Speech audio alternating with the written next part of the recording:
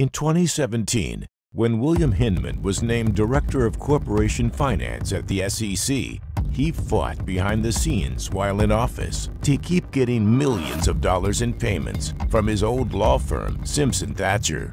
HINMAN was warned repeatedly that this meant if he did anything as a public official that affected Simpson Thacher, he'd be breaking the law. Simpson Thacher joined the enterprise Ethereum Alliance, a group with the sole mission to promote Ethereum, while paying HINMAN millions. In 2018, HINMAN gave a high-profile speech declaring that Ethereum's digital token, Ether, is not a security. We believe current offers and sales of Ether are not securities transactions. The price of Ether immediately took off. That was after the comments by the SEC, so interesting market action there, right? Whoa. Did William HINMAN break the law?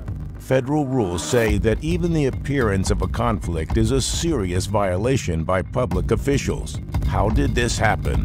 Why was HINMAN allowed to promote Ether in a speech given his financial conflicts? And how did a speech involving so much of the SEC staff that was certain to move the crypto markets fail to be screened for conflicts that would have been found with a single Google search? The crypto markets are in turmoil, and investors don't feel protected. How can we have confidence in the SEC if conflicts of interest are left unchecked? It's time for an investigation. A watchdog organization, Empower Oversight, has sent a formal referral of evidence on HINMAN to the SEC's Inspector General. Now they need to act. Only Congress has oversight on the SEC. Demand your lawmakers support an investigation. Connect to Congress today.